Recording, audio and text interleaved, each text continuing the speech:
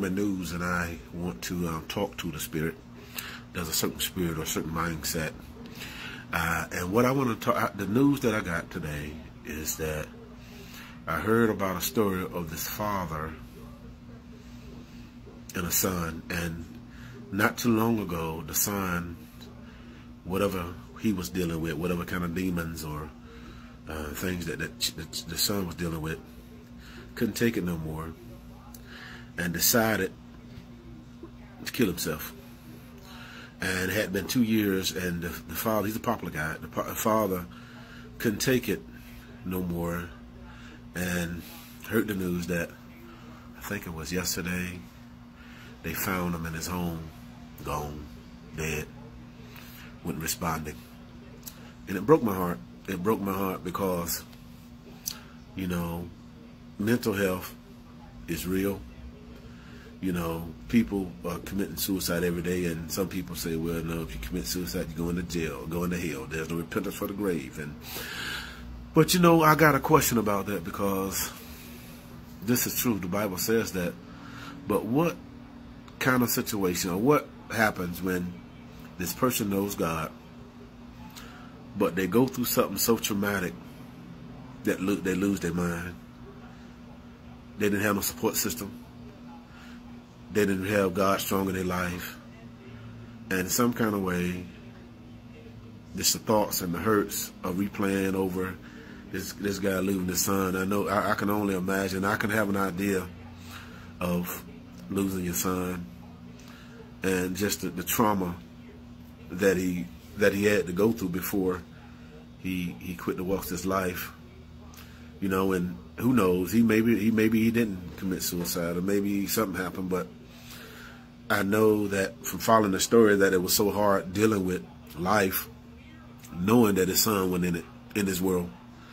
And I can understand it. And those people who are at that place where you've lost someone that you love, and you're contemplating this very thing of leaving this world, because you feel like the person that you trusted in, and you feel like your best friend is gone.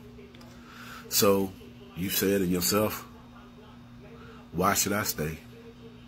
My wife is gone, my husband is gone, my mama's gone, my kids are gone. What purpose do I have here? But I just want to let you know that you always got purpose.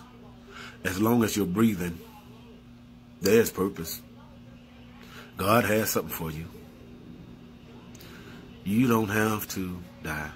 You don't have to quit the walk of life. You don't have to kill yourself.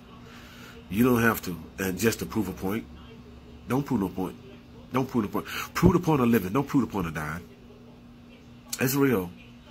And you know, I just want to encourage all of you who are facing heavy stuff that's pressing your mind. I mean, mental stuff, stuff that's facing your mind, so that you don't know you're coming or going. You don't know if you're losing your mind. You don't know what's going to happen tomorrow. And I'm not talking about no cute stuff. I'm just talking about just real life. I'm just talking about people who are struggling.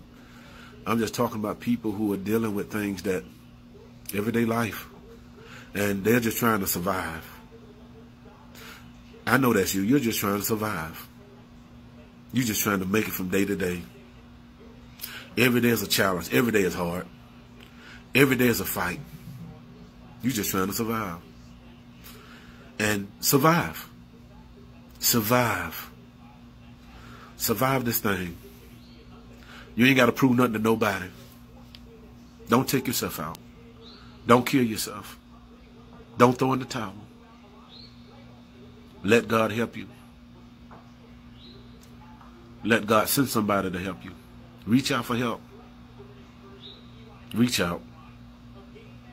Don't think you don't have no help. Somebody care about you. Somebody love you. Somebody can see you through. You know, I realize and I understand as a dad and what's happened to my son, and I look and I think that there's so many people who will go through so many things, and even those people who are had something happen in their life that they became paralyzed and in whatever kind of degree, level, or condition.